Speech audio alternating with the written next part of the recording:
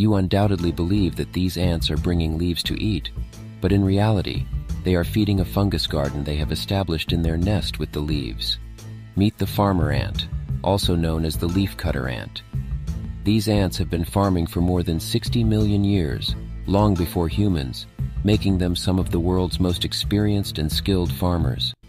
They slice up the leaf with remarkable accuracy in a semicircular motion using their razor-sharp mandibles.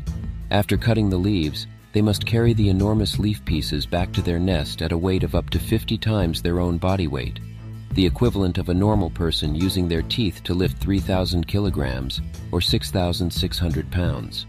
After bringing the leaves into their nest, they begin to prepare them by cleaning, crushing, and even mixing their feces into the pile.